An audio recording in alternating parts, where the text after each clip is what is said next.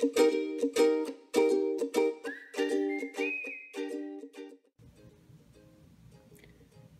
morning, boys and girls.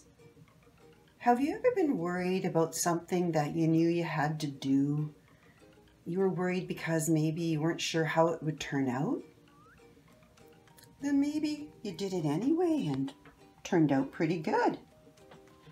Have you ever been maybe a little shy to try something that someone thought you were able to do but you didn't think you were able to do? And then you ended up having more fun and thinking, hey, I can do this. Well, our story today is called Second Chances. It's from Jonah, chapter 3, verses 1 to 5.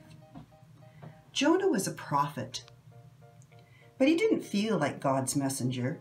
As he crawled up on the beach, he felt slimy and smelled like fish.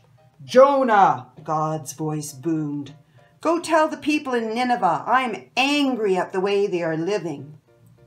Jonah groaned. God had asked him to do this before, but Jonah was sure the people would not listen.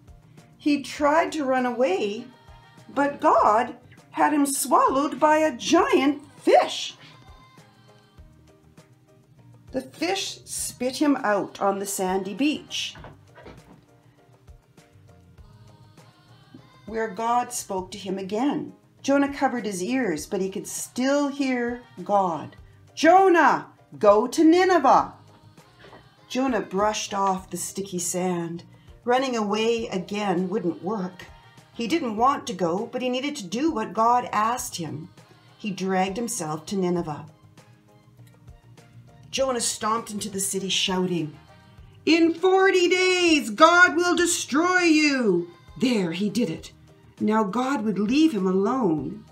But the people in Nineveh surprised Jonah. They actually listened to God's message. "We're sorry," they prayed to God. "Give us another chance. We will change the way we're living." God saw what they did. God did not destroy Nineveh. Let's pray, boys and girls. Dear Jesus, thank you for always giving us a second chance to do God's work. Amen.